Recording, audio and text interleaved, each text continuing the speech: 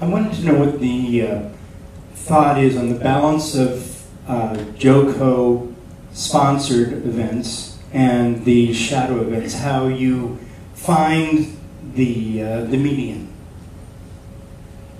I mean, well, we allow every person who's signed up for a shadow event, gets a time and space. Similarly, our sponsors will want to throw certain events. We try, it's not really a matter of having to pick and choose. It's mostly a matter of just finding where things go once they've been sent in. But I hope we haven't turned down any requests for a shadow event other than for potential, we can't support it technically because you want, fireworks or something.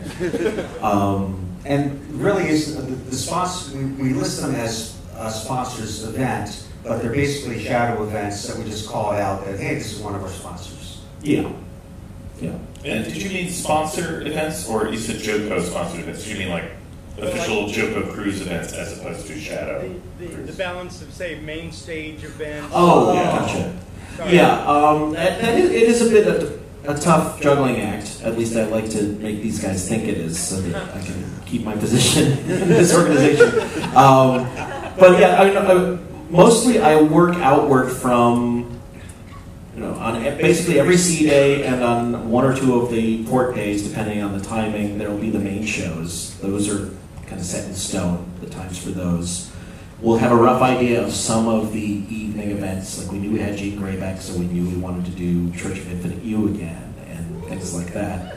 And then, so we know that'll probably be in the evening sometime. So we try, as a general rule, we try to put most of the shadow events earlier in the day, and things like panels or readings earlier in the day, and later in the evening, the slightly more communal experiences like church and the Disney sing-along and things like that. And I try not to put too many things up against each other when we can help it. Obviously, there's no way around it, given that we have 25 hours worth of events happening over a 25 days worth of events happening over a 7-day period. But it's just sort of, it's a lot of, I still do the initial main schedule off of 11 by 17 laminated sheets of each, 7 of them, and pieces of paper, because there's no, my computer screen isn't big enough, and I like to be able to sort of see everything in relation to itself. So I take over my dining room table for a few weeks, trying to sort of get the initial map out. And once I have those, you just start filling in the blanks with the other events. So you're telling us we're actually all cruising on your dining room table? Pretty much, yeah.